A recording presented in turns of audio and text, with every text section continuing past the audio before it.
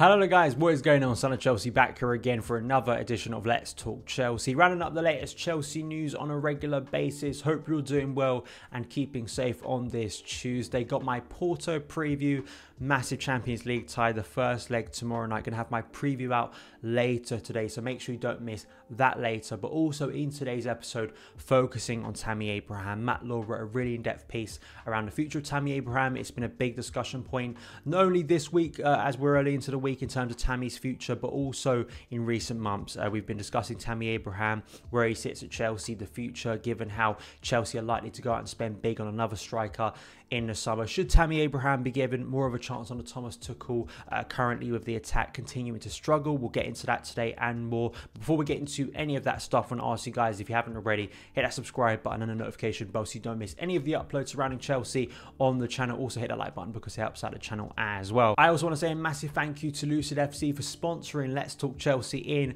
2021, powering the show. Great guys, Chelsea fans as well, so they'll be hoping for a massive win tomorrow against Porto. We're going to have some cool giveaways from Lucid FC on the channel in the coming weeks and months, so make sure you stay tuned for that. And thank you, Lucid FC, for sponsoring Let's Talk Chelsea in 2021. But let's get into the situation surrounding Tammy Abraham. It's sort of risen to the surface again, this debate point. I remember it a few weeks back. I'm making videos surrounding Tammy Abraham's future and where he sits. You know, will he still be here next season?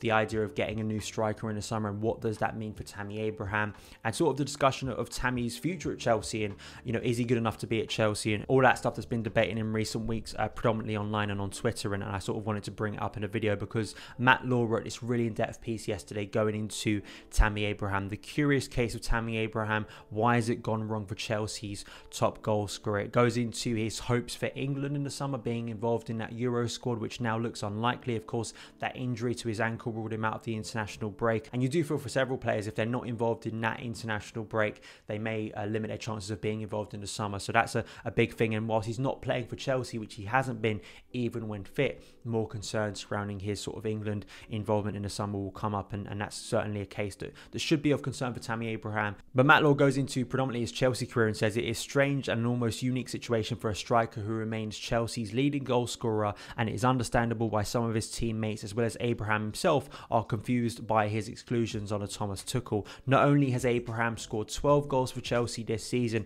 in his 30 appearances, he has also registered 4 assists. Chelsea have not scored twice in open play in the Premier League without him in the team since the 3-3 draw of Southampton in October, when Abraham went on as an 89th minute substitute. As reported by Telegraph Sport, the vultures at home and abroad are already circling over Chelsea, with the club yet to start negotiations over a new contract for Abraham, whose present deal will only have 2 years remaining on it at the end of the season. I think there's so much to get into in terms of Tammy Abraham.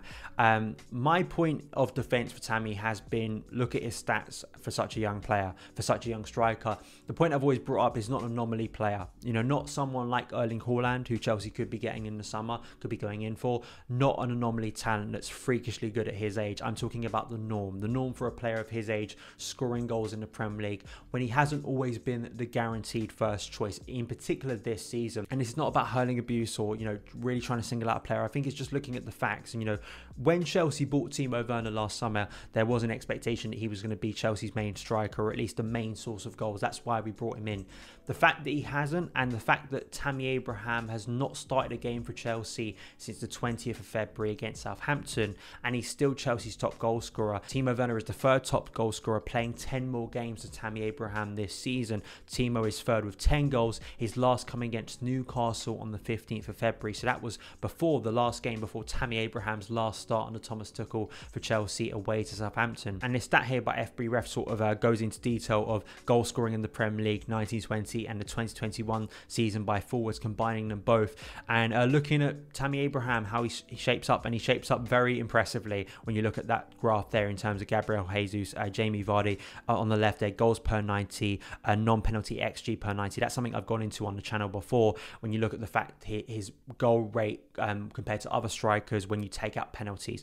Penalties, of course, matter, but Tammy Abraham doesn't really take penalties for Chelsea. I don't think he ever has, apart from, say, the penalty shootout against Liverpool in the Super Cup, a few in pre-season when Frank Lampard first arrived. That's never been sort sort of his responsibility when he's been on the pitch. So that makes it even more impressive given his age, given how he could develop over his career. Another thing here from expected Chelsea, which I think is really puts Abraham in a good light given where he is, his development at such a young age for a striker at a big club like Chelsea. Career goal contributions by current under-23 strikers. Tammy Abraham matched with Erling Haaland with 107.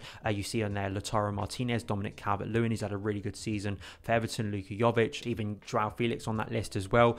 He just ends the tweet by saying people often underrate just how special Tammy Abraham is as a goal scorer. And this has always been my sort of underlying point with Tammy Abraham. The way people speak about him, the way people disregard his talent or disregard what he's given to Chelsea, is people speak like we've got guaranteed goals in this team above Tammy Abraham. And that's always been the absurd thing when we have the discussion about Tammy Abraham.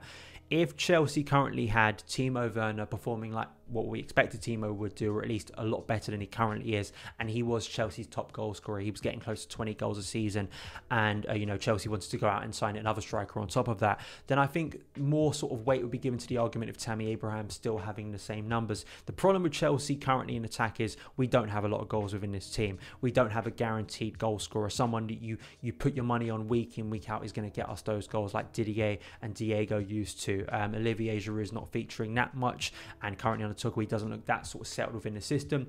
Tammy's barely getting any opportunities, and I do think it's a fair point to bring up that players like Timo Werner get bundles of opportunities under Thomas Tuchel, and this is not against Timo, but I think it's just fair to point out that Timo Werner can go many games without scoring, many games playing poorly, and he doesn't get hooked off at half time. Tammy Abraham got hooked off half time against Southampton. I'm not sure if that had something to do with his fitness and injury, because after that Southampton game we started to see the injury problems from that ankle, but at the same time I think you could point out Callum Hudson-Odoi too. The treatment of, say, someone who's young like Tammy Abraham, who's probably one of the best value players for Chelsea in this squad in terms of what the club are actually paying Tammy Abraham, and given where he could go to in his career. That's always been the most staggering thing about Tammy Abraham, the criticism and the disregard for him. When you just look objectively at the squad, if and I hate this term because it absolutely means nothing on social media, these buzzwords that really have no meaning to them, but if your argument is, and it's it's a very easy argument that people make, is that Tammy Abraham is not Chelsea standard, whatever that means. Well, if he hasn't started a game since the 20th of February, he's still Chelsea's top goal scorer, and the likes of Timo Werner and others are behind him. What does that say about the likes of Werner, Havertz, and all those other players who should be doing better than Tammy Abraham, or who many people believe are better than Tammy Abraham in terms of goal scoring? It doesn't reflect well upon them. It makes actually Tammy look a lot better and look like a player that Chelsea should be relying on a lot more. I do concern that if we let Tammy Abraham go, and I actually think he should be leaving, actually. If he continues to be isolated, if he continues to be excluded from squads and Chelsea continue to falter in front of goal, I can't blame Tammy Abraham for his career, for his own career, such a young player, to turn around and go, well, I've done all I can at Chelsea. When I actually look at my numbers compared to other top strikers, what I've done at Chelsea over a short period of time, I can be happy with what I've done, and he can go somewhere else. There'll be lots of clubs trying to sign Tammy Abraham, given how young he is, given what he's already done compared to other strikers of a similar age who are not the ridiculous, the ridiculous stats of, say, Kylian Mbappe or especially Erling Haaland. I maybe think that they can get him in for a decent fee, and he can turn into a brilliant striker for them. I think Leicester, Brendan Rodgers name checked Tammy Abraham recently. They could be looking for a striker in the summer. I think that'd be a great place for Tammy Abraham to go. And, it's sad for me to think that Tammy Abraham could be leaving Chelsea. I'd love to see him stay and succeed. It's wonderful seeing young players succeed at Chelsea. It's been one of the great things over the 2 recent seasons. I just think Tammy more and more, it seems like Tuchel doesn't fancy him. And that's fair enough, that's Tuchel's decision, and he's got a lot of decisions right. But I think in the attack, there's such a big question mark over that for the long term. Chelsea will likely go out and spend big in the summer. And if that rectifies the problem, if Timo Werner comes into form next season, then yeah, you could turn around and go, okay, we fixed the problem. But if it doesn't, and in 5 years' time, we regret saying Tammy Abraham, then I'm going to look at the club and I'm going to think, and I'm also going to look at the current situation and go, well, we let another talented striker go there. And I think that Tammy could have a brilliant career.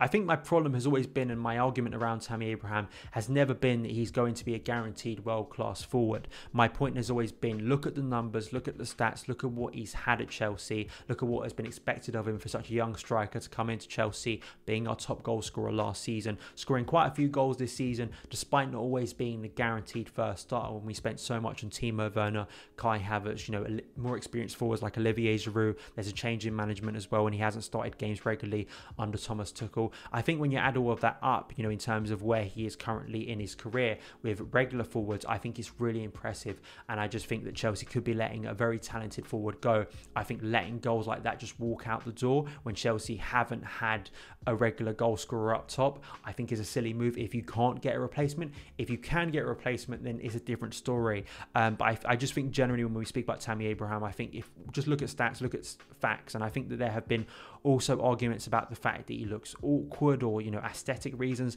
I'm not really bothered about that because I care more about what people actually do on the pitch, their end product, and end product is Tammy Abraham's pretty impressive compared to other Chelsea forwards in this squad, and I think that that's more relevant to me.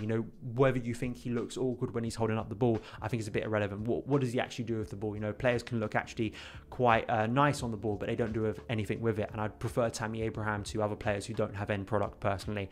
So that's why Tammy Abraham, I do back him, and I think that it'd be a shame to let him go. But for his own personal career, a bit like for Kyle Tomori and other young players, if it means them going elsewhere, Chelsea can get a really decent fee for him and then reinvest smartly into the squad, then that's probably the best case scenario. As I said on Added Time yesterday, if we could do a swap deal potentially for Declan Rice, win-win situation for me. So overall, I think Tammy Abraham, will have a good career as a striker, whether that's at Chelsea or not. And I just think as well, the culture of Chelsea is just, it isn't about, giving strikers, or especially at his position in the pitch, in terms of Chelsea want ready-made forwards, they want ready-made players, and unfortunately for Tammy Abraham, someone who's still developing, still got parts of his game that he has to develop and may not be the finished article till about 26-27, Chelsea are quite clearly not a club ready to give time for Tammy Abraham, and he could probably go somewhere else and have that time and have that patience and backing on a regular basis at, say, Leicester or West Ham, and I think he could thrive even more. That's just a sad state of the reality of Chelsea Football Club. That's what it is. Let me know your opinions on Tammy Abraham, Matt Law's article. Please go and read it in the description box below. All of that good stuff,